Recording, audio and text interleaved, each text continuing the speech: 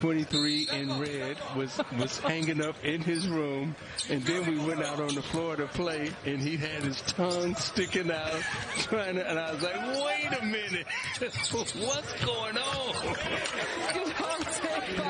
To storytell about how the Kings were so competitive, about how important he was to the staff. Doug is awesome. Then totally change your system and your style of play. I think to hold them accountable, and then love them up, and guys want to play for them. And one thing we always try to figure out is, why does momentum change?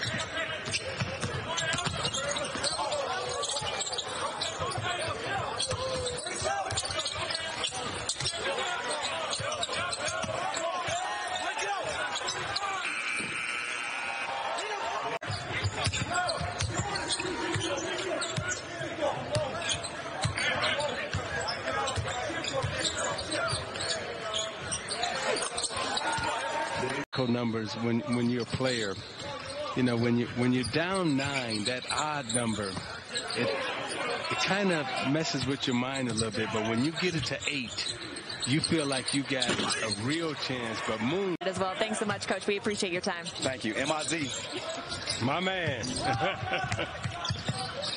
College coaches always got to get that in at the end. They always got their little slogan, their phrase.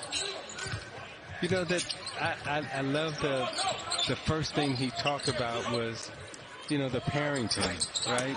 And those value-based coaches, they believe that if they get a good person, they can get a good player.